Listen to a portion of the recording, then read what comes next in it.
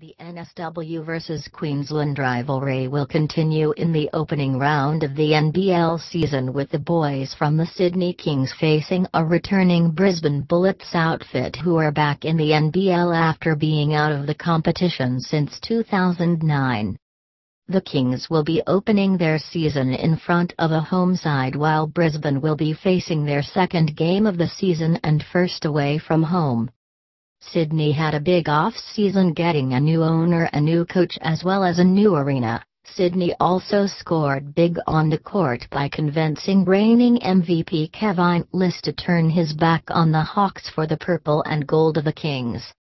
Brisbane have had to build their team from scratch and have managed to put together a very solid team, including former NBA player and current Boomer Cameron Bairstow, along with former Wildcats player Jermaine Beal. The team looks set to be a surprise packet in the competition. These two teams faced off in the preseason competition, with Brisbane getting the early bragging rights in what was a hard-fought 83-79 victory. Tom Jervis of the Bullets was the leading scorer in that game, with Greg Whittington was the scoring leader for Sydney with 17. With Sydney playing their first home game at the Bank Arena, expect the stands to be rocking with Kings fans. However, the Brisbane Bullets team has the roster to push Sydney all the way.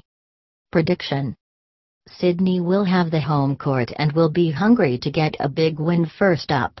The Bullets may be feeling a little worn out after their opening night game, but that opening game should have knocked off most of the rust the players would